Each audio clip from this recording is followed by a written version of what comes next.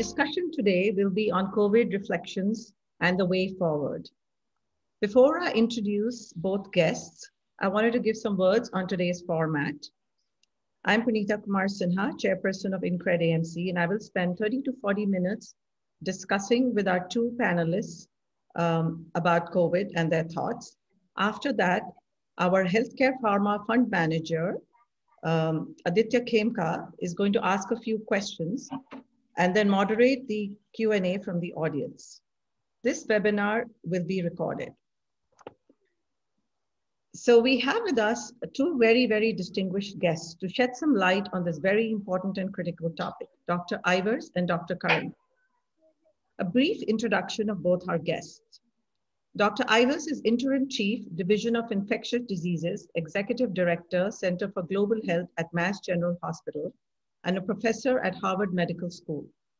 Dr. Ivers is also involved in global policy and advocacy work to improve health equity.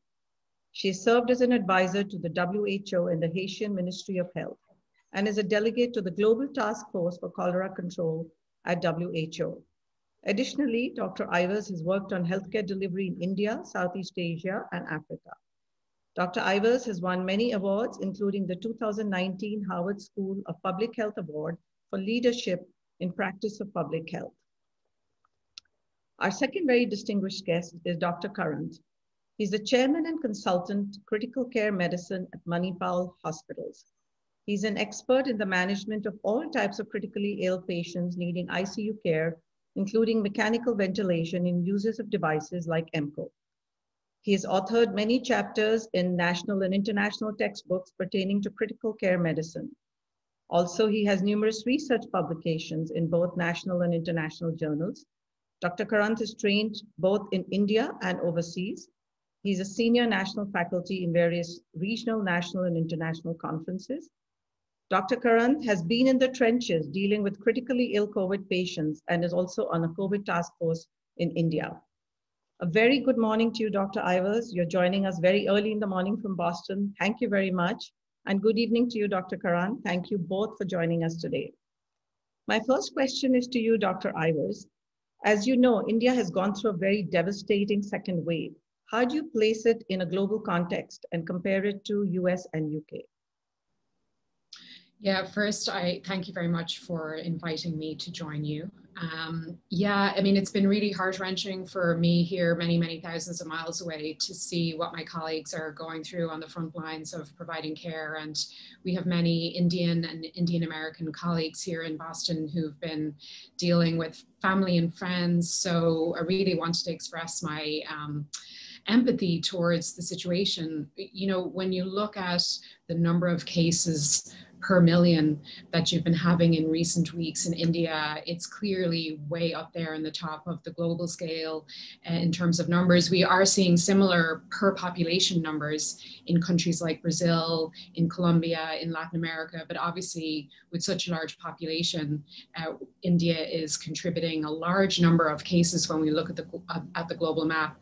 And then unfortunately, of course, reaching this terrible milestone of having 300,000 reported deaths. So I think what we've seen in other countries is surges like this, but obviously with such a large population, just the devastation and the human toll really so much more profound in your country.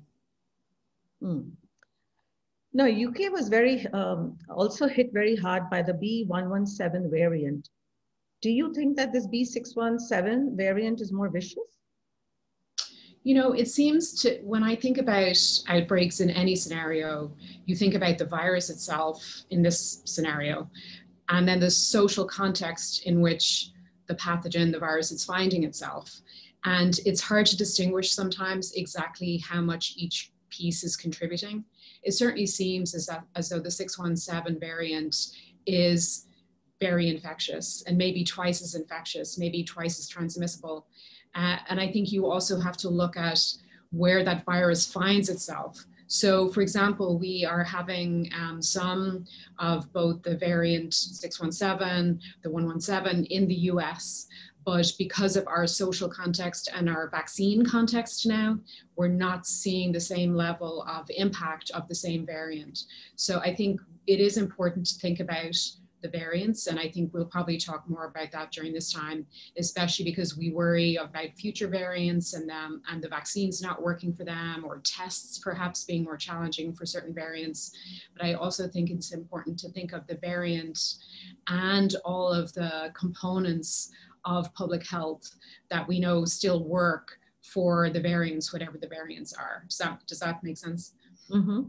Yeah, and I think we'll come back to the discussion of variants with you later, but I wanted to turn to Dr. Karan. Dr. Karan, how are you seeing this variant versus the one we saw in the first wave in India? And this variant seems to be affecting younger men in urban areas more than women.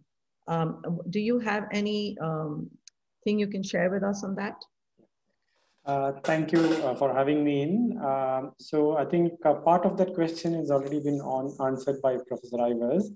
So I think whenever we talk about a virus and its infectivity, or any microorganism and its infectivity, the context would be the pathogen, the host, and the social factors. So certainly the mutation has occurred, and there is reasonable data to say that this is probably twice as infective as the UK variant and 4 times as infective as the Virgin strain which started off the pandemic. I think that's one factor.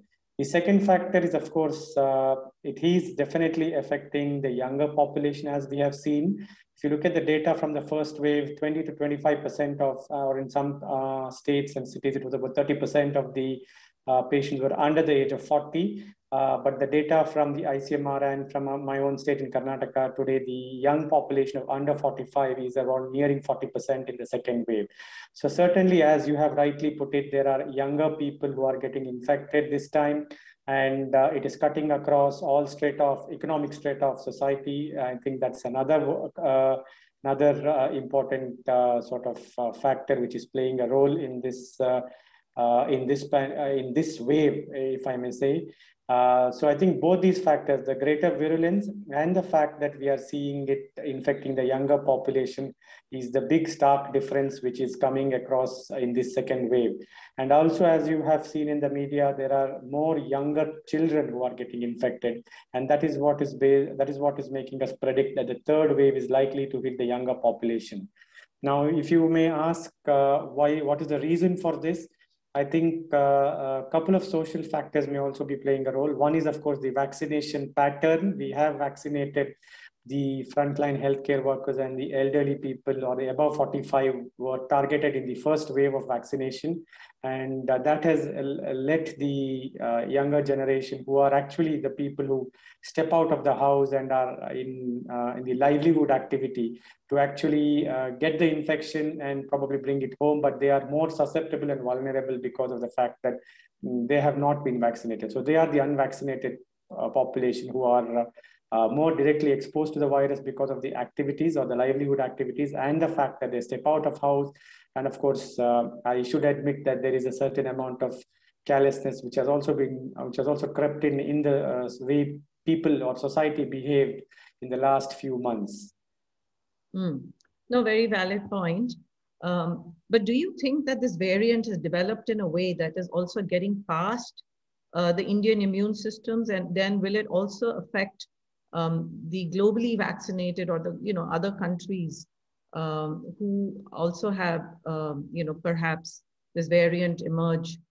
But do you think this is going to kind of create a global problem? Okay, so I think the data for that to be categorically saying that this particular variant is causing more trouble is still a little sketchy. We probably need more data. Some early signs do suggest that some of the vaccines may not be as efficacious, but there is definitely it is efficient. It's not that they are not. And we know that the mRNA-based vaccines still have reasonably good efficacy for this vaccine. So, but I think the data is still coming out. I'm subject to correction by Professor Ivers if there's anything. But as far as we know, there could be some early suggestion that the efficiency of some of the vaccines may be little shade lesser. But having said that, I think this is not an answer, or this is not a reason for not getting vaccinated. I think more and more people get vaccinated, you will find that the cumulative efficiency of the vaccine continues to increase. And as we learn more about the vaccine, as we have seen the spacing of the 2 doses, we have increased. So as our experience with the vaccine and the disease gets better, we will probably have more data on that. But on the whole, I think vaccines are efficient, maybe a shade lesser, but they are definitely efficient. And I think the drive to continue aggressively vaccinating people needs to be continued. Yeah, and I think before we go into vaccinations, which is a topic by itself, which we'll do later, just staying on the point of the variants, Dr. Ivers, what new variants do you see emerging, and what countries do you think, and places and geographies do you think it would emerge from, and where would the next hotspot potentially be that we should be worried about? Yeah, I mean, I think trying to predict what variants will emerge is a big activity at the moment. I don't know that I can predict what's going to emerge, but I do think that when you look at the B617 variant and see that it had a couple of mutations that had been present in other mutations and now came together, one has to be very aggressive, let's say, in doing the surveillance that's required to identify variants, because obviously we're having mutations of the virus all the time. And sometimes those mutations have absolutely no impact on the clinical scenario for the virus.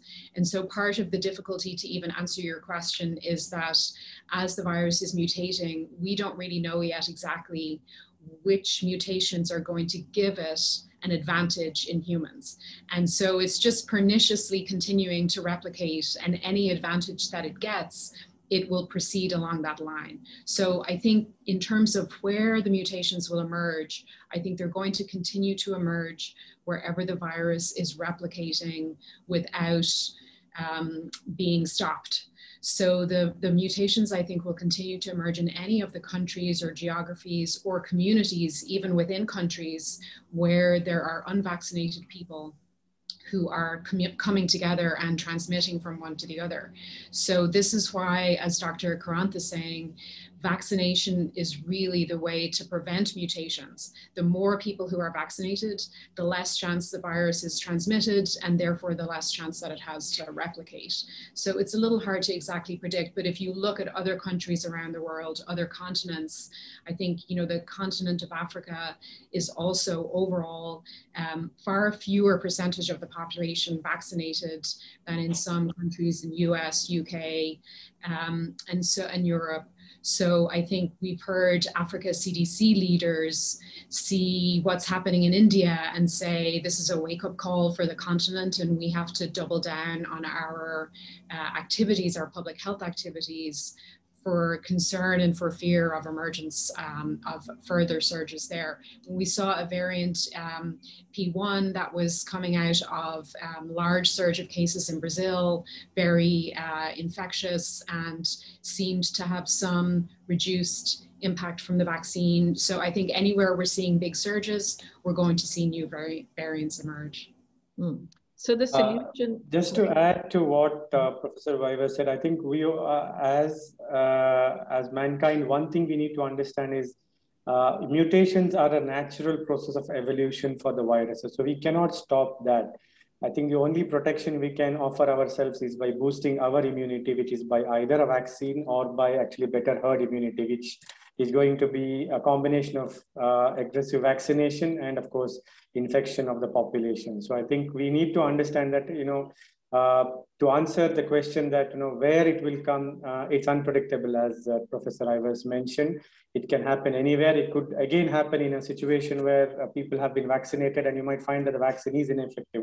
We hope it doesn't happen, but I think the more and more you vaccinate, the less and less it will happen. And the transmissibility of the virus is the one which determines the mutation.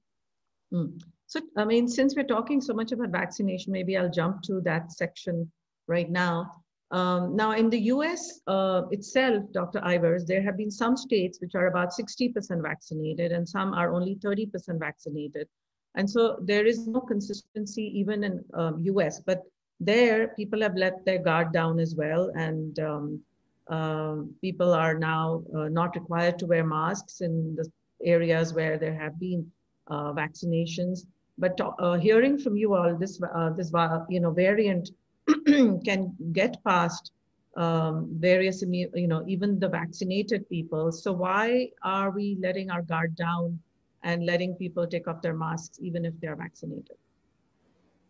Well, I think the US, has had a very complicated and not always very good at all response to the pandemic. I mean, we are up there in the world as the highest number of deaths. And, I can't say there's been too much. I mean, there have been pockets of great success and great science, but on a public health level, not exactly the model. However, one of the things that the US has been successful at is kind of aggressively trying to vaccinate our way out of the crisis. Now, that has had impact on other parts of the world, by the way, which we can come back to. But I think to answer your question, what the public health guidance now in the United States is that vaccinated people could go unmasked. But there's still a recommendation that people who are unvaccinated should continue to wear masks, particularly when they're indoors.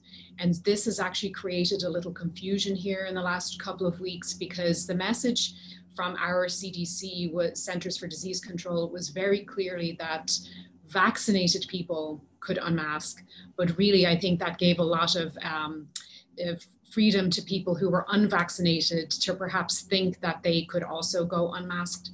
Now, the reason why is that despite our concerns about variants, so far, the vaccines largely used in the US, which have been the Moderna vaccine and the Pfizer vaccine and the Janssen vaccine, have seemed to be still effective against the variants that are mostly circulating in the US. So the variants mostly circulating in the US are the 117, otherwise known as the UK strain, and some P1, the Brazil strain, a little bit of the 617, but not as much. So our public health guidance is that so far the vaccines are so effective, and because we have such a relatively high overall rate of people who've gotten at least one dose, there was a big push to kind of let those people who were vaccinated feel like they could take some release from the restrictions they had been putting themselves under. But in practice, I think, as you said, this advice to vaccinated people maybe gave a little bit of liberty to people who were yet unvaccinated. And what I'll also say is that even though our caseload is going down very much, if you separate out our vaccinated people from our unvaccinated people, we actually still have a relatively high rate of infection among the unvaccinated and a relatively consistent death rate among unvaccinated. So what we're really going to start seeing is this kind of separation of the pandemic, and pockets of communities or people who are not vaccinated continue to get infected, whereas those who are vaccinated are to the large extent still protected with very, very, very few breakthrough infections despite the variants. So just a follow-up question to that, and then I'll come back to Dr. Karant. What is the response, you think, to the Indian variant of Pfizer and Moderna? And you said there hasn't been much study, but if new variants like those keep coming, how certain are you that these vaccinations are going to be effective? So I think there's kind of two approaches to studying that. One is in the laboratory, where scientists create pseudoviruses based on the variants, and then they look at neutralizing antibodies in kind of in vitro in a controlled science, laboratory environment. And then the second approach is to look in public health. Okay, if we're vaccinating actual people, are they actually getting infection? So far, we don't really have enough real world evidence to be 100% certain about the vaccination in the public health, but based on the laboratory studies, which are ongoing and still new and still emerging, it does seem as though antibodies are being created or able to be created to neutralize the variant, the 617 variant. So I think the initial evidence that I have seen, and I look to Dr. Karant for his opinion here too, seems that for the moment, the concern, at least for the Janssen vaccine, Pfizer, Moderna, those are the ones that I have seen some papers about, and also AstraZeneca, that there is expected to be effectiveness of the vaccines against that variant. What might happen in the future with future variants, or what might happen in the real world setting, I think we're still tentative to try to be able to understand. Mm. So Dr. Krantz, what is your view? Yeah, just to add to what Dr. Professor Ivers said, I think I did touch upon this on the previous or the question prior as well. So I think there is not much data yet to say that they are ineffective completely. They may be less effective, perhaps, or shared less effective, if I may say. Now, unpublished data from our own setting, what we have seen in the last 1.5 months or 6 weeks of the second wave, and the experience that we have had with the first wave. As you know, healthcare workers and frontline workers were vaccinated in our country as the first the first wave, or the first set of citizens who are vaccinated.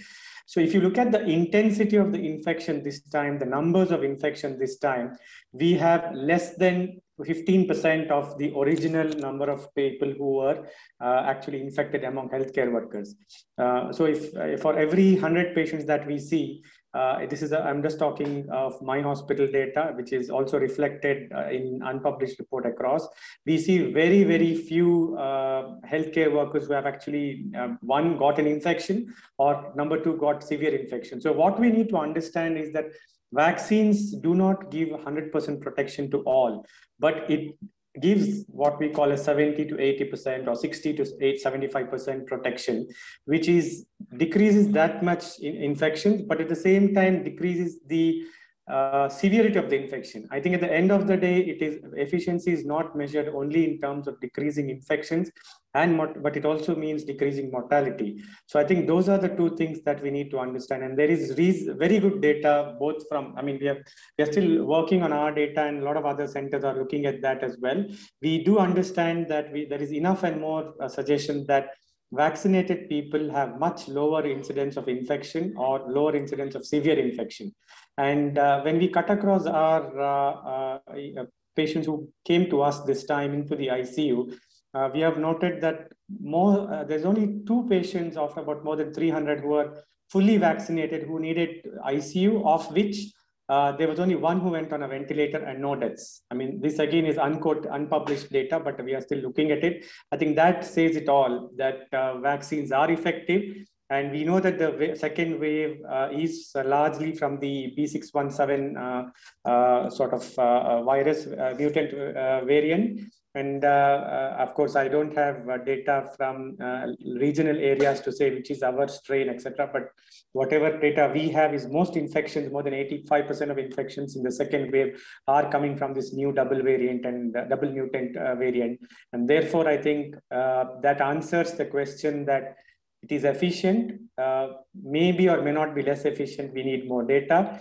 And also, if you look at the epidemiology or demographics of our patients, more younger people are getting infected as compared to the last lot where we had elderly patients with chronic kidney disease and a whole lot of other things who are targeted for vaccination in this, prior to the second wave.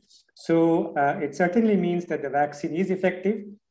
Whether it is less or more, I think we need more clinical or real world evidence for that. Of course, we see on TV a lot of prominent doctors with both vaccinations having been impacted and passing away. So, but you're right that maybe the numbers are smaller versus if they had not been vaccinated. Also, in Dr. Krant, we've seen anecdotal data that people who got the Pfizer and the Moderna vaccine have antibodies, and they do the antibody testing of 400 plus. But people who've taken the Covaxin, the antibodies are only showing up between 13 to 15. How do you explain this disparity? So 2 things. First and foremost, the antibody response, what we measure, which is actually what we call the spike protein antibody, may not necessarily always translate into clinical ground realities that the efficiency of the vaccine is down, number one. Number two, yes, if you look at the modus operandi or mechanism and how the mRNA works and how the Covaxin and the Covishield work, which is more based on the neutralizing antibody theory, you would find that there is going to be a difference. So it is likely that the antibody response for the mRNA is more because we are actually targeting the genetic, the integral part of the virus, which is the genetic material, as compared to the spike protein, which is looking at the peripheral or the spike protein, glycoprotein itself of the virus, which is the envelope of the viral particle. So it is, there could be a difference in the efficiency, but I think just by measuring the height of the antibody response, it is a little difficult to say that in real world, it is not effective. In fact, if you look at data from Covaxin itself, initially they said 65 to 70, and today we are talking about 80 to 85% efficiency. The same thing in real world evidence is true for the AstraZeneca Covishield as well. We find that compared to the initial studies which came out in the earlier part of the year to now, which is the real world evidence we are talking about with the data from the UK, we do find that the efficiency seems to be much more effective of the AstraZeneca vaccine as it was thought to be 2 months ago. The third thing that we need to understand is as more and more people get vaccinated, you do find that the efficiency of the vaccine starts getting better and better. So I think there are a number of factors when we talk about efficiency. So it's not only a mere number of infections, mortality, etc. But as I said, it is also how many of them have severe infection, how many less people are getting infected, how many need ICU. So all these things do matter. So I think just looking at an antibody response, which is more of sort of an in vitro or a post-vaccination kind of a data, we have to look at it in the real world because usually the real world data may be better or worse when we talk about for most therapeutic interventions. So you're saying that even if the antibody response to Covaxin is low, and those in India who've taken Covaxin will not be will be almost as safe as those who've taken a Moderna or a Pfizer, broadly speaking? Yeah, I would not say as much. There could be a 10-15% difference definitely, because we know that even from the studies, the best efficiency we talk about with both Covaxin and Covishield is around 80 to 85% with appropriate timelines taken, the appropriate gap between the two doses and the post-second dose timing, which is about 4 to 6 weeks when the full efficiency of the vaccine is seen. And we also know that from the mRNA data, we already knew that it is about 94 to 95% efficient. So definitely the efficiency, as we know today from the Moderna and the Pfizer, is a little higher, about 10% more. But I think we do have logistical implications as well. Because both Moderna and Pfizer, of course, now the things have changed. Maintaining the cold chain of -70° in a hot, humid, tropical country or a temperate country like India is also going to be difficult. So it is not only looking at the efficiency, but also, as Professor Iver said, the real world use and the real world practical application of a vaccine is also very, very important. So I think 10% or 15% this way and that way is not going to make such a big difference. I think we need to understand that and take what vaccine comes our way and which is available. Only thing what we need to ensure is that both doses of the vaccine are of the same type, but even that is now changing as there are some early reports coming out from the Western world, which is showing that mixing of two different vaccines seem to be as efficacious in specifically with respect to Pfizer and Covishield, but I think we need more data about mixing other kind of vaccine shots. Right. In fact, I've heard of some people who are going from India, say overseas, and they find that the Covaxin has given them only 13 or 15. So they're going and taking a Pfizer or a Moderna overseas, thinking it'll boost this cross-vaccination, will boost their antibodies. Dr. Ivers, any views on that?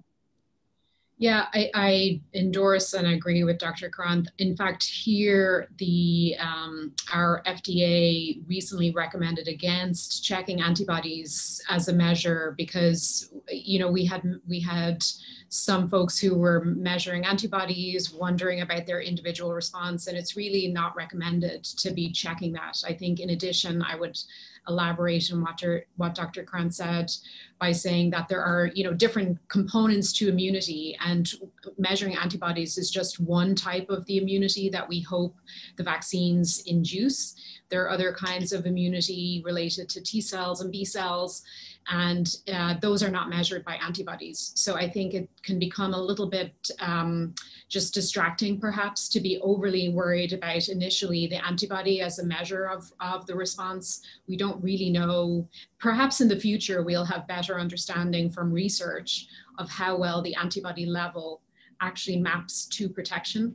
But for now, what we're seeing for all of these vaccines is that they're very effective against death and hospitalization. And so if you think about, there are kind of two needs of a vaccine. There's a public health need where you want to try to reduce the rate of the infection in your community, in your country, in the world, because the less virus that's circulating, the less anyone is likely to get it. And so you want to have overall just as much dampening of the likelihood of infection as possible in the community. And then obviously there's the individual protection. If I get vaccinated, I want to protect myself as high as possible. I'm not always just thinking about my neighbors there. So I think that's where it gets into, well, is it 85% or is it 90%? But considering how serious the infection is without a vaccine, I think, as Dr. Krantz said, any vaccine that can take your own risk of being hospitalized or dying from, X level all the way down by 95 or 85% is a good vaccine to get. Mm-hmm. So a few questions on the treatment protocols. Dr. Krantz, I'm going to ask you this question. Why are some of the treatment protocols in India different than the rest of the world? For instance, in India, people are using ivermectin, which is not used globally. Also, remdesivir is being used quite a lot in India. And in fact, the treatment protocols differ between cities. So in Mumbai, I'm hearing there's much less use of remdesivir, but in Delhi, there's a lot more. And also plasma therapy. I don't hear much of that being used in some other countries as we do in India. So I'd like to hear your views on the treatment protocols in India and whether they're consistent enough and why they're different than global. And then hear Dr. Iver's view on the treatment protocols that we've been using in India. So you asked about 4 or 5 questions. I hope I can get the order right. So the first one was about, I will start with the simple ivermectin drug. So there is good data to say that ivermectin has very good virucidal activity in vitro. Especially in very high doses, there is a good mechanism and what we call as biological plausibility of how it works. The second thing is it is a very simple, cheap, economical drug which is available and can be used very easily in settings where even in a kind of a primary health center and very interior parts of the nation, rural areas, it's very easily something that can be used. Now, there is data from both Western literature, world literature, what we call as meta-analysis studies, which have shown that ivermectin is useful, not only in treatment, but also in prophylaxis. In fact, one of our very famed critical care experts from the US itself has also done a study who has said that it is a very effective treatment. In fact, people went to the extent of even saying that if everybody in the world is given ivermectin, we can probably put an end to the pandemic. I think that is probably taking it a little too far. We don't have probably that much data to support its use. But there are small studies from the Indian subcontinent as well, which has shown that ivermectin may be efficacious. Now, we could go on debating about the pros and cons or the usefulness or the non-usefulness of these medications till the cows come home. But I think to put it very, in summary, 2 or 3 points, ivermectin is a safe drug. It is very easily procured and can be quite economical. And therefore, whatever the benefit it can offer for mild disease, we can use it because there is good biological plausibility. As I said, in vitro data or data from outside human studies in the labs have shown it to be useful. So that's one about ivermectin. Secondly, coming to the question that, is the treatment protocol highly varied? I will go to remdesivir later. I think I will touch with the protocol part of it as a second question or a second answer to your question. Now, the MOHW has given guidelines. I should admit there's been no recent modification in the guidelines, but I think the initial guidelines which have come have undergone a few revisions. But of late, I think we are busy fighting the essentials of oxygen and other drugs. So therefore, probably we have not gone to revisit some of our old protocols that we went through the first wave. But each and every state has had based on a federal structure, has the empowerment to look at their own local sort of needs, requirements, availability, and use it with adequate local modification. Like in Karnataka, we do have a technical committee or the task force which goes through the national guidelines and does make local modifications. As you know, UP and one or two states in northern India were the sort of pioneers to push ivermectin. Now, ivermectin has come into some of the southern states as well. So I think every state has its own minor modification that can be used based on their technical expertise, based on the availability. And to some extent, I think we are talking about a pandemic emotion, a pandemic psyche, which is very important to address that as well many a time. So, sitting in a technical committee in an ivory tower, it's very easy for us to say that, I will not do this and I will not do that. But when the same me from the ivory tower come down and, as you said, sitting in the trenches, firing at the virus and seeing people coming and dying in front of me, I think I would do anything and everything, including probably non-modern medicine sometimes. Not that I've done it, it's just a matter of, I think, playing on the public psyche as well, which we need to respect many a time that, okay, I'm giving you something on a video consultation, which I can use. So I think that way there are certain local modifications which are being done according to the availability of the expertise and the medications. So and what about plasma therapy? Yeah, I'll come to remdesivir next. So remdesivir, I do agree, I think has been rampantly misused, if I may say, in India. And I think that is what is one of the reasons why we are actually struggling to actually cover or get this demand sorted now. Because right from the recovery trial to a number of guidelines have indicated that remdesivir has a role very early in the disease for moderate to moderate disease, not even for mild. So we had a very clear guideline which said that somebody ends up needing oxygen, you start remdesivir. Somebody ends up on a ventilator or not needing oxygen, remdesivir is of not of much use.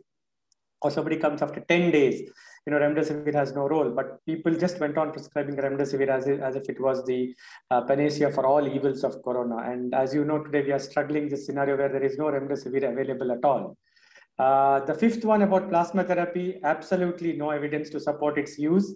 It is only used in certain times on an individual basis, which we do use when there is a excessive demand from the family, sometimes to play to the family's emotions, but otherwise absolutely no role. There is enough and more evidence to say that it's of no clinical consequence at all. And Dr. Ivers, how do you see the treatment protocols in India? I've spoken to doctors in the UK and on ivermectin, and for instance, they say, this is a medicine for lice and parasites. And how come Indian doctors are using this? So your view on the protocols that are being used in India, and how is that different than what was done in the US in the midst of the surge? Yeah, I think that's the key thing.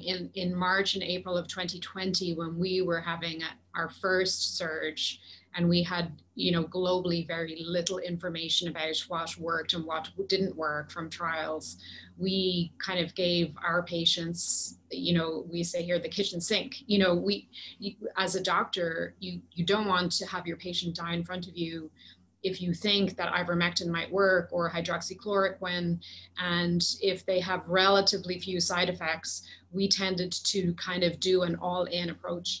Since that time, our protocols have definitely evolved and changed. So here in the US, and the National Institutes of Health and the FDA and also the European Medicines Agency would say that there's no reason to recommend ivermectin. So generally speaking, we don't use ivermectin. However, we are in a more fortunate situation in that we have not had stockouts of remdesivir, say. So I think what's happened to us is that we've moved in the US, we moved from a let's try everything, and ivermectin, as you say, is typically used to manage parasitic disease. However, as Dr. Kran said, there is some laboratory suggestion that it has antiviral therapy. So there was antiviral effects. So there was certainly a premise for its use. And I think, but we have totally moved out of favor of using ivermectin. So we don't use ivermectin for our patients, but we do have remdesivir quite readily available. So our protocol would call for patients whose oxygen level dips to a certain amount to get a certain course of remdesivir, to get a certain course of steroids, but not to use ivermectin or hydroxychloroquine. But I do appreciate how, in a crisis and the context of wanting to do something, people tend to give prescriptions, but that is not what we're recommending right now. I think ivermectin and hydroxychloroquine have become, two of the most studied pharmaceuticals ever. And I know there's another multi-center trial that was just started recently to look at this, because obviously if we had an oral antiviral therapy, this could be a game changer for the world, and we could use vaccination as a public health tool and an intervention as a pharmaceutical to actually treat our patients. Because obviously a vaccine is only preventing, but we want to be able to treat the people our patients that we see, but we would very much steer away from that. For us, convalescent plasma has been the more controversial. Overall, I'd say a good majority of my colleagues would say that there's not a major benefit or indication for convalescent plasma. That would be my interpretation of the literature, especially because most of the time we find the patient too far ahead of their disease, and giving them kind of undifferentiated plasma is not necessarily that helpful. But there are still some scenarios in which we would prescribe it, especially if we had, for example, a profoundly immunosuppressed patient, or in some cases for compassionate use, what we would call compassionate use. So there's probably still a few people who are prescribing that, but overall there's less, it's less in favor than it was, say, 9 months ago when we were in the first or second surges that we had. And Dr. Ivers, do you also prescribe to home isolated patients like we do in India, doxycycline or some of the antibiotics? No, we also had a period where we would prescribe azithromycin or doxycycline, and we do not tend to do that now as part of our protocols. So Dr. Karan, why do we prescribe those in India? Yeah, so I think I've already answered that question. Yes, the evidence for it is very, very low.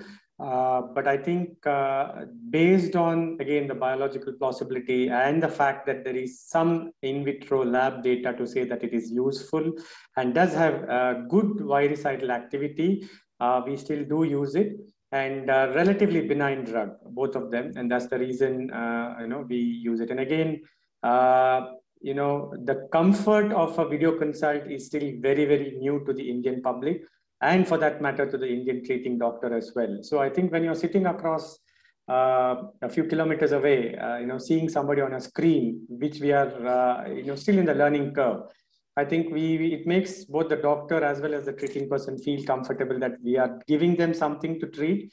And, when something comes in a guideline, it is always difficult to ignore it and say that I will not do anything at all. So as of today, it is the guideline in many states, including the state where I come from. And therefore, I think we are sort of cajoled into giving that and ensuring that something is prescribed to the patient. Now, just to answer that question in a slightly more pragmatic sense, to be very honest, not many viral infections do actually have treatment. Most of the time, being in an ICU setting as a critical care specialist, a viral infection is largely managed to what we call a supportive care. And this applies to dengue or any other form of hemorrhagic fevers, anything that we know about.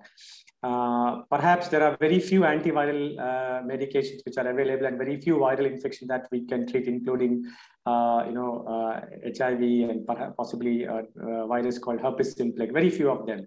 Most of the other viruses are all we look at is what is called as supportive care. So I think that will probably stand good even for COVID. And I would even go to the extent of saying probably we will never find a one-on-one antiviral medication, unlike a lot of antibiotics that we have. So I have a few more concluding questions that I will keep for the end. Our audience is quite actively asking a lot of questions on the chat, I see. So I'll turn it over to Aditya Khemka. Just to give you some context, at InCred, we believe that there will be tremendous amount of healthcare capacity that will need to be added. And this sector is going to see a lot of investment. So we've launched a healthcare fund, and Aditya Khemka leads that. So I'm going to turn it over to Aditya to ask a few of his questions and then moderate the Q&A from the audience. And then I will give I'll ask some concluding questions at the very end. Sure, Punita, and thank you, Dr. Karant and Professor Ivers for your time today. So just a few questions from the audience, and some of these are obviously similar to what questions I had jotted down for myself.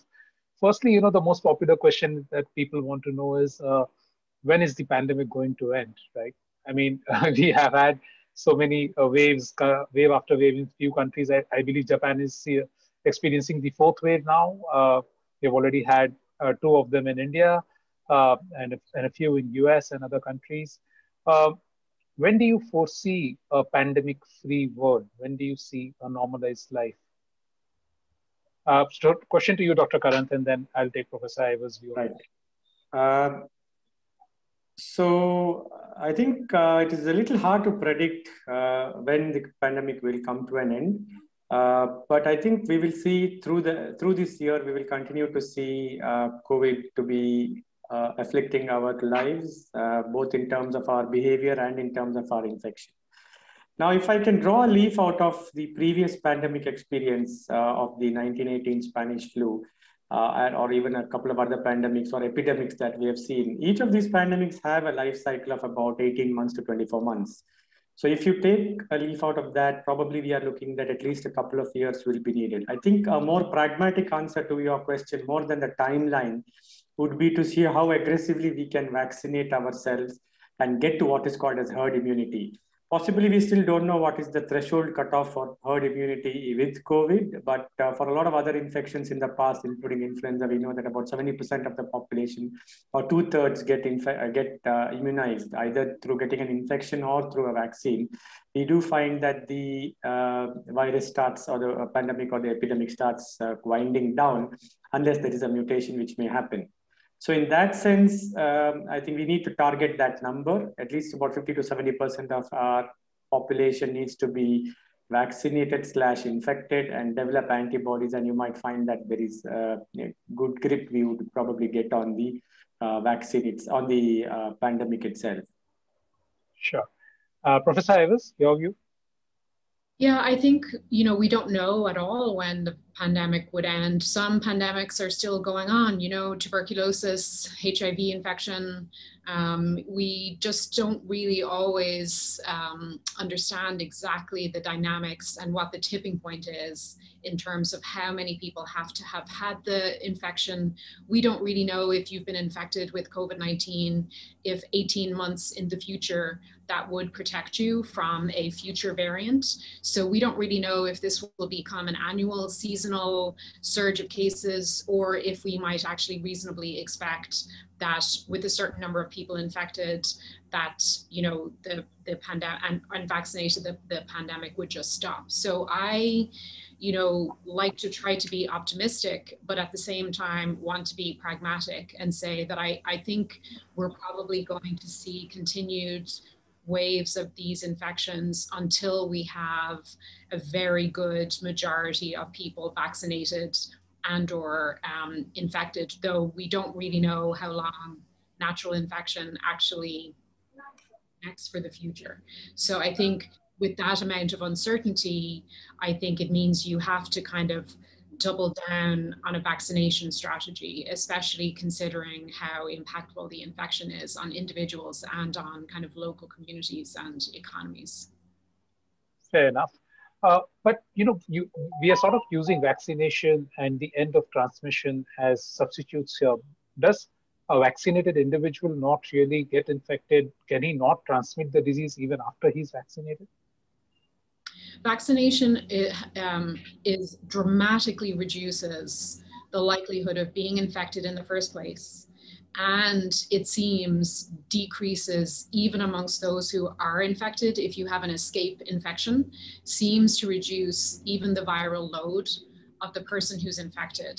And so that we hypothesize should translate into reduced transmission to others. Now, actually, to go back to a comment we made earlier, it was the interpretation of this science which led our CDC to say that vaccinated people could now interact with each other without masks. There is some small amount of still infection amongst vaccinated and presumably some transmission, but it seems to be so small that it is no longer of a public health concern.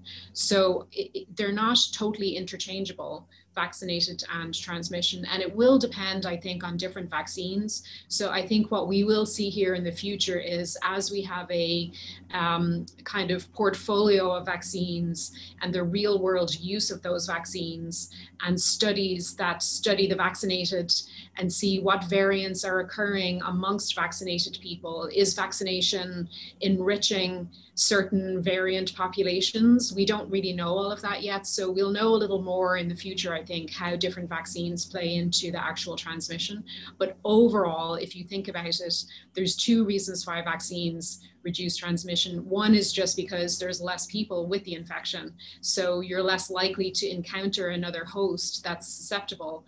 And then also it definitely seems as though those who do escape and become infected seem to have much less virus in their body and less symptoms. And we know that symptomatic people tend to transmit more readily than people who are asymptomatic as well. Yeah, fair enough. There's been a lot of changes in the way the treatment protocol has evolved over the past 12 months in COVID. And Professor Ivers, you were alluding to some of those changes in US, whereas Dr. Karanthi was speaking for the Indian territory, how it has been working. There are certain new drugs which are under development for COVID treatment, and I just wanted to know if you guys have a view on some of these therapies. One is molnupiravir being developed by Merck, where they have seen some very encouraging data in the initial trials in terms of the antiviral activity of the novel molecule. Another is Roche's cocktail drug, casrizumab and imedivimab, where they're again seeing some good antiviral properties of the of the drug. So, any views on these new therapies, and would these therapies sort of reduce the need for vaccination itself because they would maybe even have some prophylactic properties to it? Dr. Karanth, your view? Yeah. So I think vaccination and therapeutics are two different arms of the same what I would say is the approach. So vaccination is prevention, which is done to ensure that somebody doesn't get infected, which is what we want to prioritize. Treatment, of course, somebody gets unwell, it depends on how sick they are, and that treatment could be for a mild disease and raging on to a very severe disease. Now, coming to the antibody mixture from Roche, it is still, there is positive data, I will say it like that, but most of the most of the patients who were looked in that were not very sick patients. And of course, it was correct that very early on, they found that people didn't progress on to severe disease. Perhaps there was, and it has to be used very early. They found that the number of days of hospitalization got less, and the antibody response was sort of much better. So I think there is good early data to support it. But I think it's too early to call it that this is the, again, panacea of all the cure that we can talk about, number one.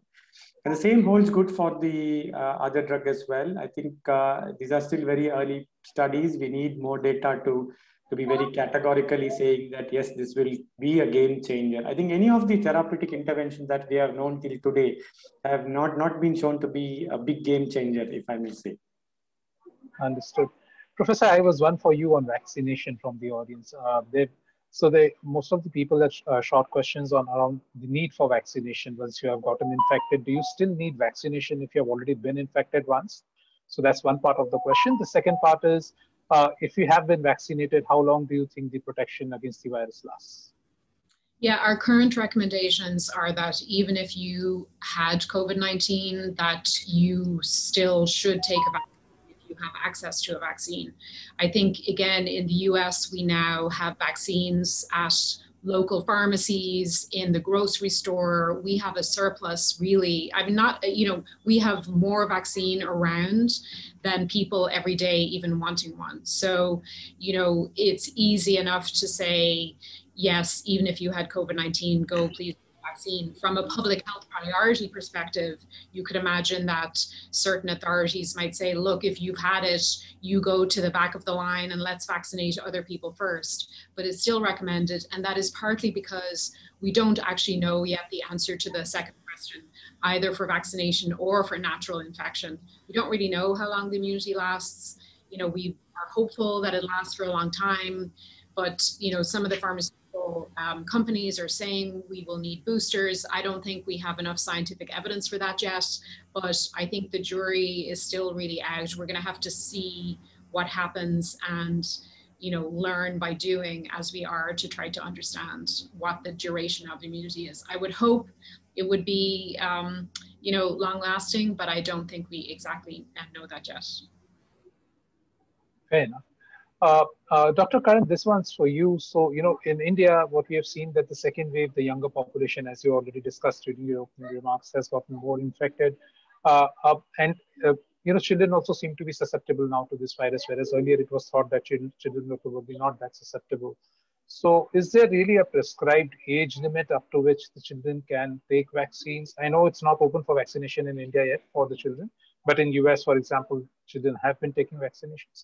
So, data from study, I think the Covaxin trial is on at the moment, the phase 3 trial for 2 years to 2 to 18. So that will be, I think, mid-June to late June. I think we should be having the preliminary reports of that.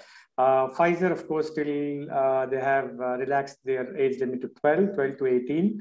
So see, this is all based on studies. So unless we do a study in the younger population or in the children, we are talking about teens for Pfizer. And once we get the data for Covaxin, we will know it better.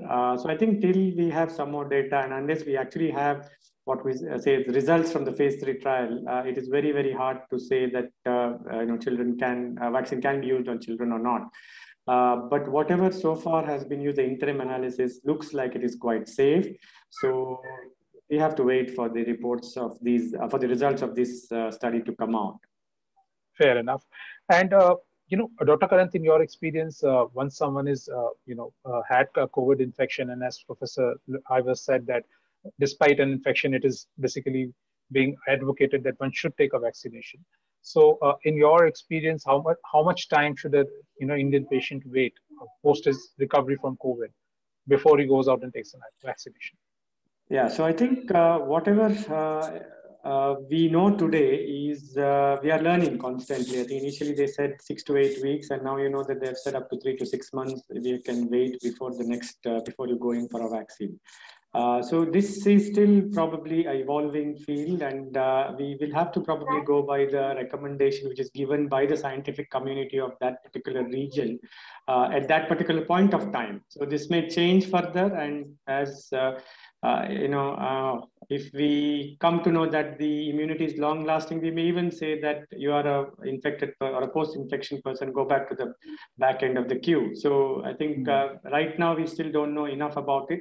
So therefore, to keep matters simple, everybody needs to be vaccinated is what we are going by at this point of time, making sure that you have adequate gap from the time you have had the last infection. The reason for the gap is, of course, because we need to ensure that there is good immune response, which does happen, and we don't want any complication arising out of the vaccine. And most importantly, the immune response to be optimal needs to be given optimal time duration between the infection to the vaccine actual process of vaccination. Understood. And this one is for you, Professor Ivers. So, given that Covaxin is not on the WHO list, and, we have already discussed that antibodies are not the best way to judge a vaccine's efficacy. But given that there is that perception, and, there are people in India who have already taken the first shot of Covaxin, and they are just curious whether, is it possible, or is there a protocol where when they have taken the first shot of Covaxin, can they go out and take a second shot of some other vaccine rather than Covaxin? Is there any studies which substantiate that such a treatment protocol can be done, such a vaccination can be done? So I recently saw a study that was looking at mixing between AstraZeneca and Pfizer vaccine and seemed to have a robust response. But I think, there's no, I think the concern one might have in theory about multiple vaccinations would be that you would have some over response of your immune system and that you're triggering your immune system too much. But I think there's a lot of interest, obviously, in many global settings to see if there's a mix and match approach, if that's effective, if it's more effective, because it's targeting different components of the immune system, if it might be better to do that. But I don't think there's any recommendation that I could give at this moment about doing that. As Dr. Karanth and I keep saying, I think so much continues to evolve. So I would say I wouldn't recommend it right now, but I wouldn't be surprised to see coming weeks and months more information coming out about what happens when you mix types of vaccines, especially considering the scarcity of vaccines that we have. I think if I put my public health hat on, I would say add a vaccine dose, complete the series from the series that you're in, and let others who don't have any vaccine get the shot that they're in, as opposed to being concerned. If you're still concerned about your own protection, of course, you can still take in the other approaches. We know that masking is very effective. And so if you're in a situation where you can wear a mask and the people you're with can wear a mask, and you've had 1 dose or 2 doses, even of a vaccine that maybe you think is not as effective as another vaccine, you're still going to be very well protected compared to someone who has none of those things. Correct. Fair enough. And we have been discussing the Pfizer vaccine, the Johnson & Johnson vaccine, and the Moderna vaccine, but we haven't really spoken much about the Sputnik vaccine, the Russian vaccine. So, Dr. Karanth and Professor Lewis, for both of you, any first impressions from this Russian vaccine? I don't have much experience yet. I think it's just come to India, but whatever literature that we review shows quite a good efficiency of about 91%. And also, I think it is quite practical to use it because the storage is between, somewhere around -8 to -20 degrees, which is not too difficult to manage. So I think on those lines, if you look at it, it is equally good, if not better, to the Covishield and the Covaxin that we have. So just to make the question a bit broader, I think we should look at it as Professor Ivers already mentioned previously as an answer to one of the questions. I think getting yourself vaccinated is important. It doesn't matter what kind of vaccine or what variety of vaccine you are looking at. And I'm pretty sure we get more data as we move further on that, you can mix and match vaccines and you might find that there is some protection, if not a lot of protection that we will get. I think the emphasis should be on vaccinating rather than saying that, should I take this or should I take that? So rightly, as Professor Ivers put it, use the vaccine. If you have already taken 2 doses, don't try to, usurp somebody else's chance. I think let somebody else get his or her shot and ensure that you educate people to take more and more of the vaccine. I think that is what the priority is got to be. Professor Ivers, do you have a different view here? No, I totally agree. Okay, fair enough. Dr. Karan, this question is for you.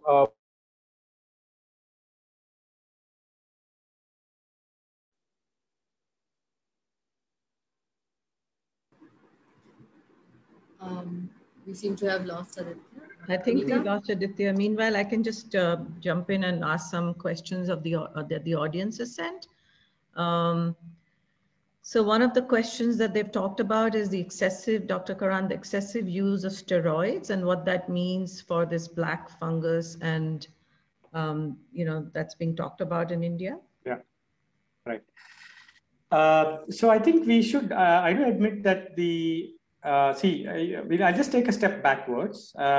We know that 2 proven therapies in COVID infections is, 1 is steroids and 2 is blood thinners, or what we call as anticoagulants.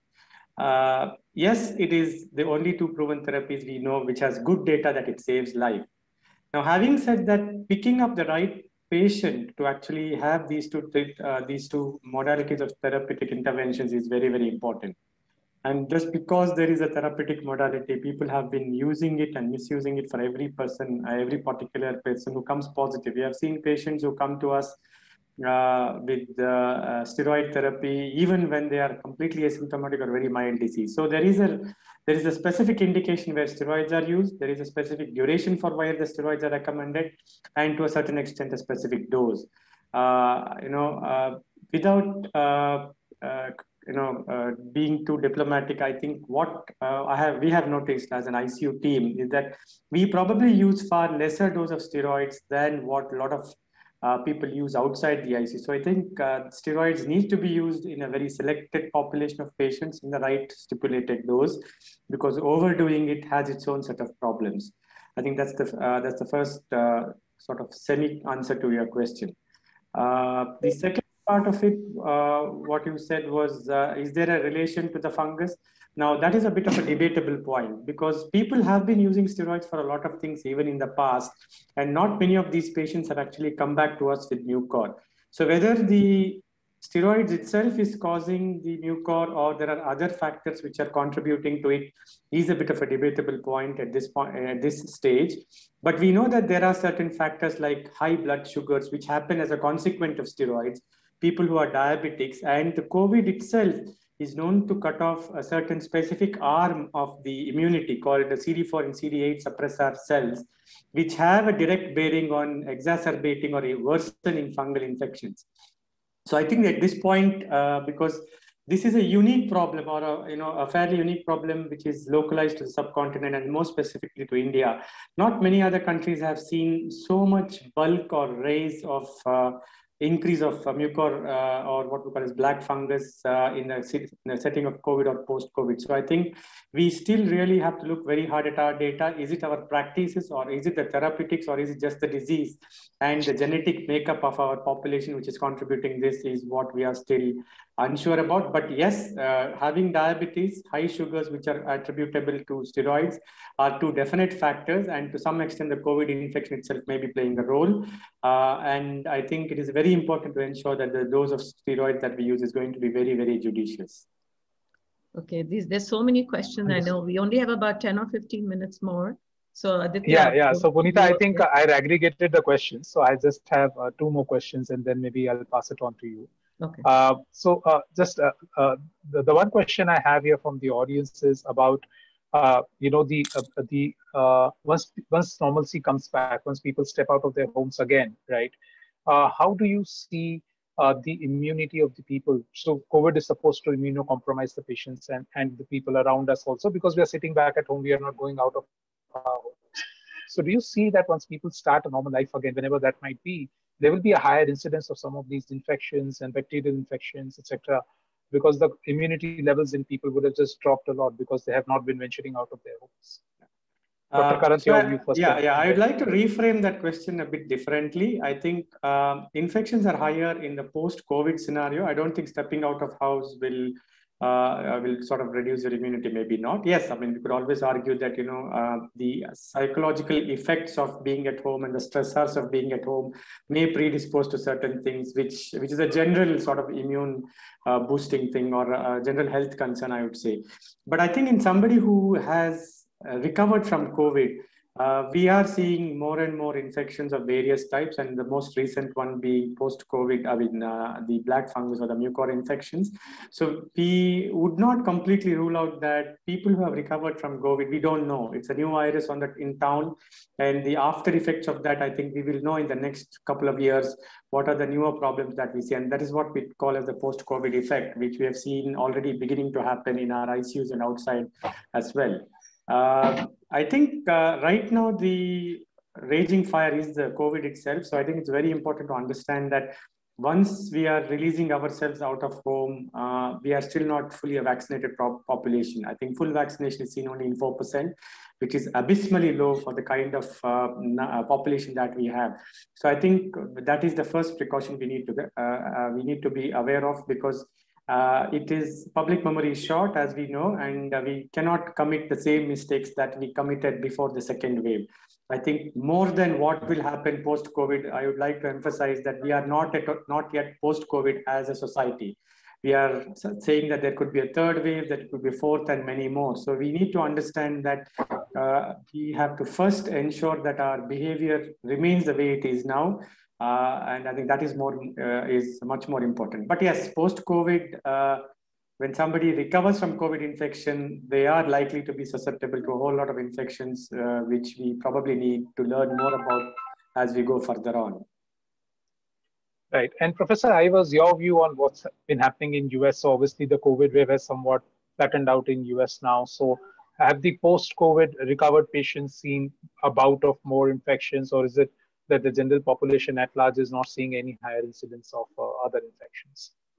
So a couple of points. We have only rarely seen mucormycosis in our patients, and that has been amongst profoundly immunosuppressed patients.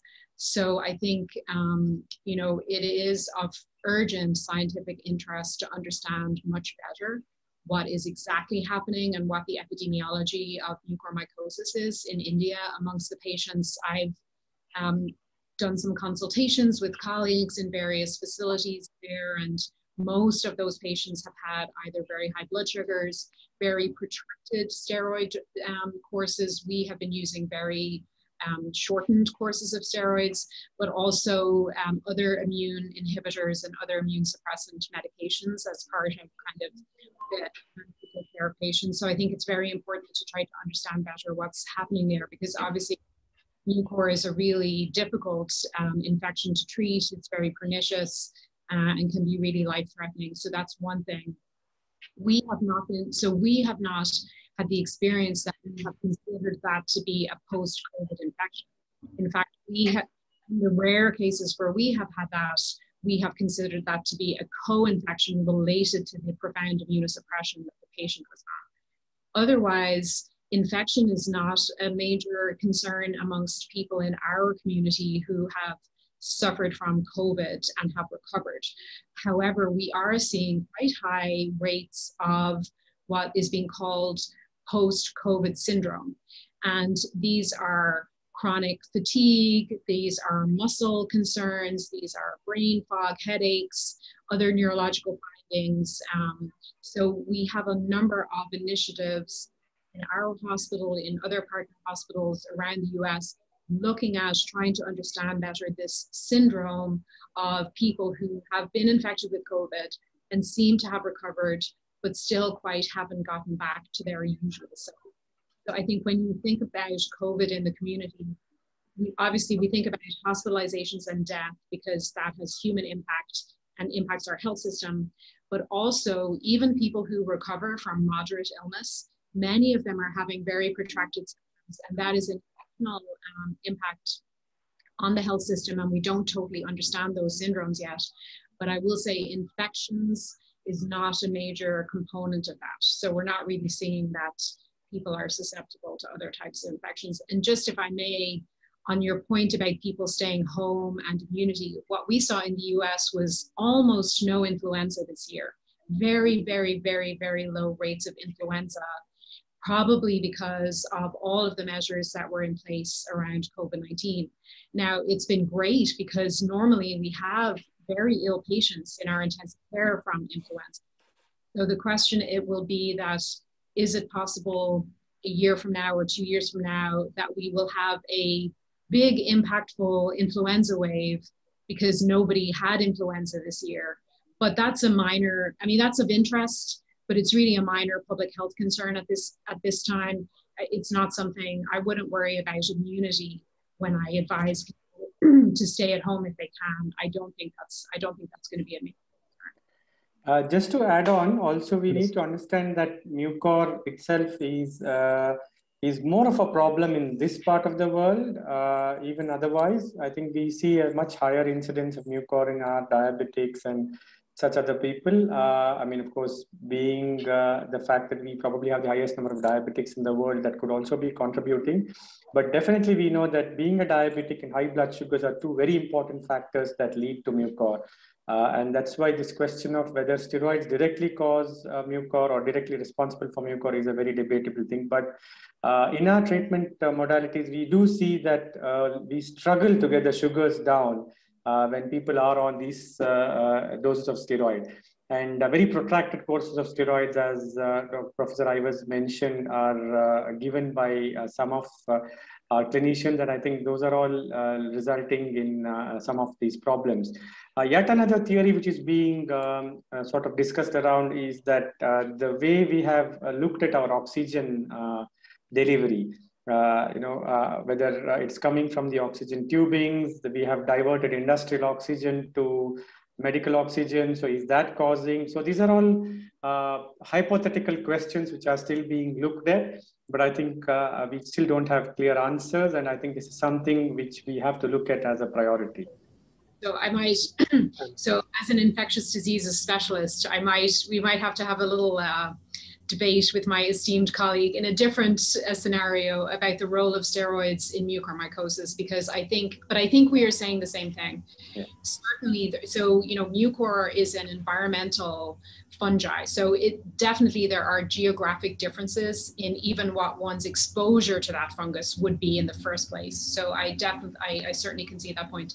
What we see is that there are numerous underlying reasons that might put a patient at risk of a mucor infection, and they include diabetes with uncontrolled sugar, they include steroid use and prolonged steroid use, and they include other immunosuppressing medications. So certainly if you compound those things and you add those things up, you're going to have a patient that is much more at risk. But I agree that there are many factors that need to be untangled to understand better what exactly is contributing to this major kind of epidemic within an epidemic in some ways, or with COVID.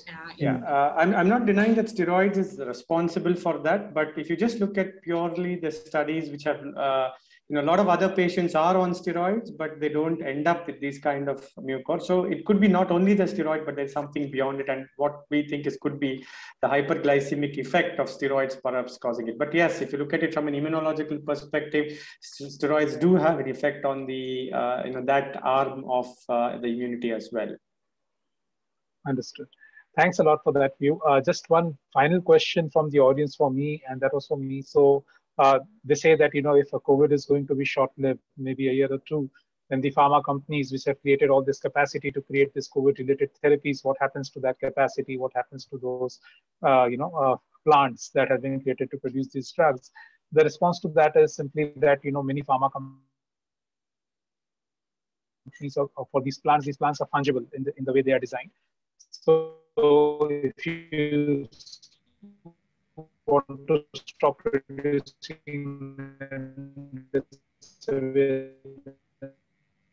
and you want to start producing something else, the plants some other drug.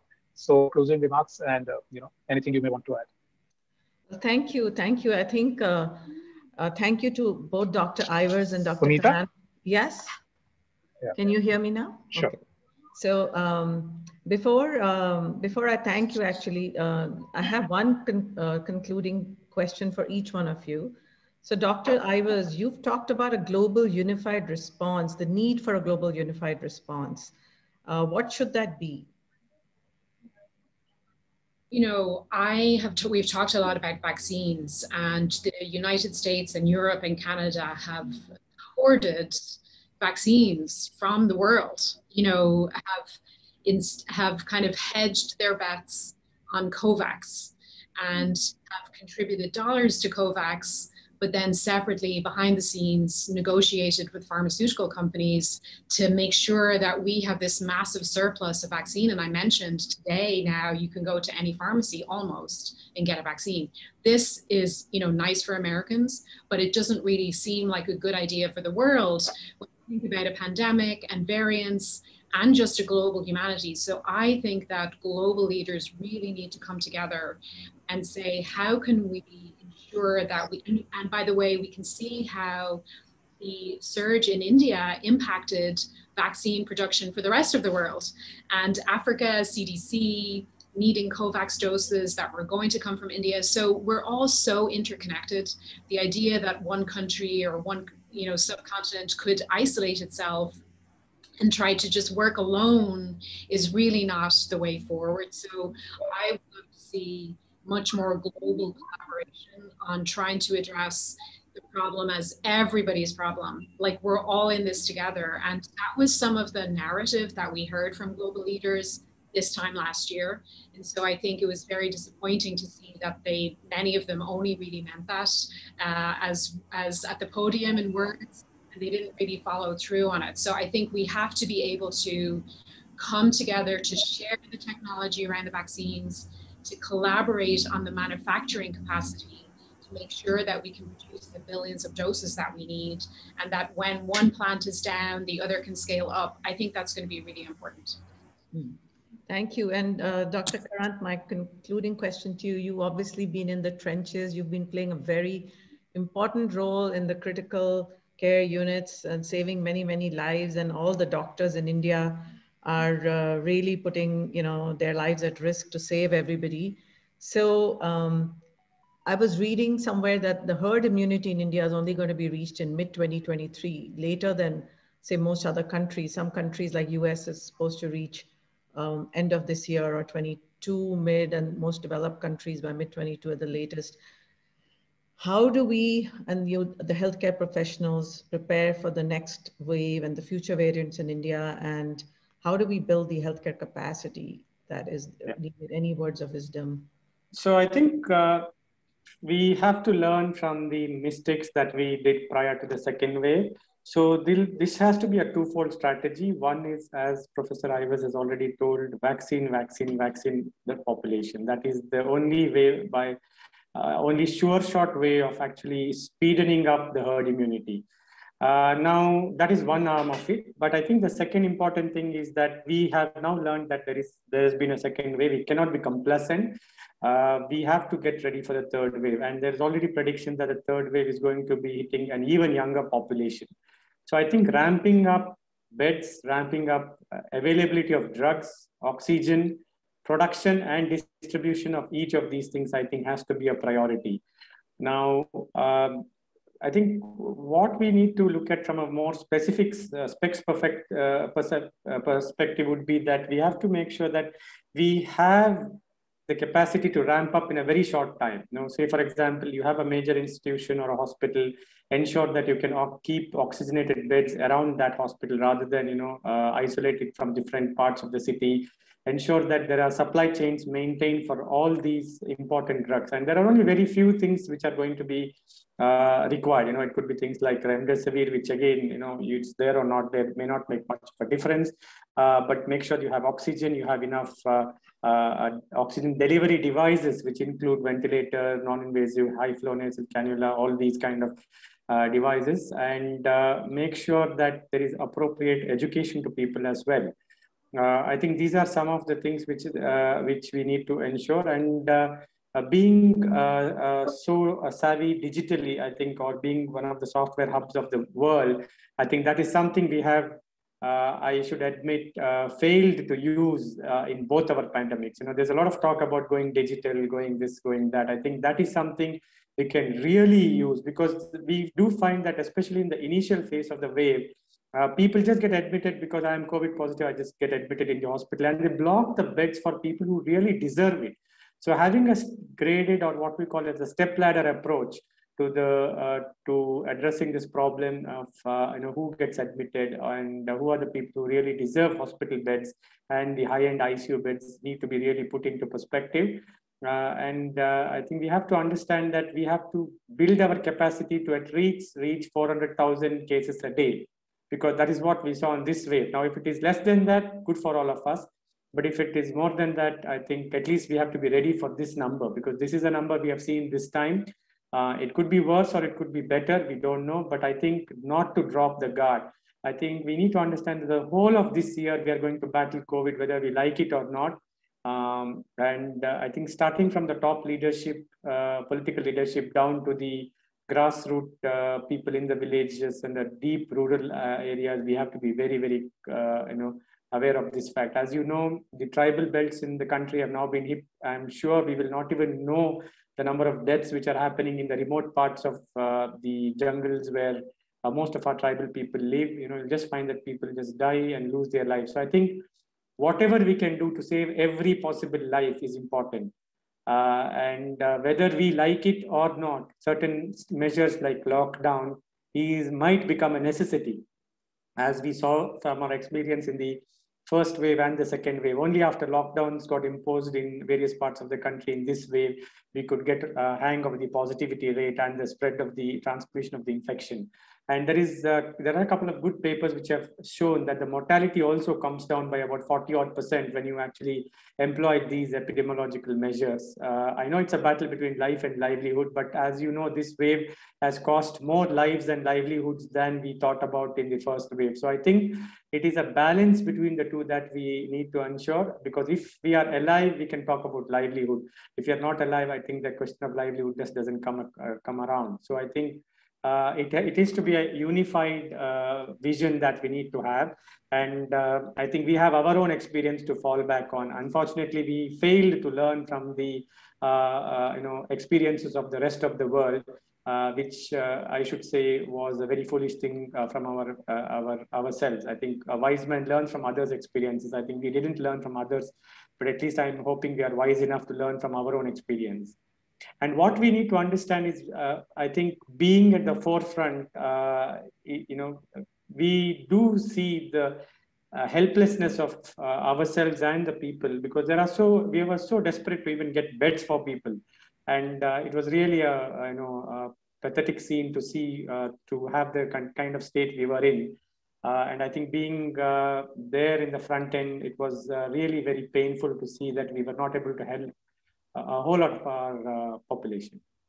No, I think you, Dr. Kranti, very nicely explained why, you're also often giving medications, because when all things look like so desperate, then you try every hope and every treatment to, survive or, make the patient survive. So that's a very important point. And I think that I've taken away as well. And I think I can't thank you, both Dr. Ivers and Dr. Karant, enough for shedding so much wisdom and sharing so much knowledge and giving us all this advice today, despite all your busy schedules. And I hope, Dr. Karant, you get some rest before you go back into the trenches. And Dr. Ivers, keep focusing on the global health policy issues, so you can continue to advocate solutions for the whole world right now that we desperately need. Thank you very much. Thank you. Thank you. I think if there are no more questions or nothing else anyone wants to add or say, we can conclude, unless Dr. Ivers or Dr. Karant, you want to add any final concluding remarks. Just thank you very much for inviting me to the conversation, and it was great to meet with you, Dr. Karant, and best wishes. Pleasure is mine. Same here too. Thank you very much for the opportunity, and it was always a pleasure, Professor Ivers. Okay. Thank you everyone for attending the call, and that concludes the call. Thank you.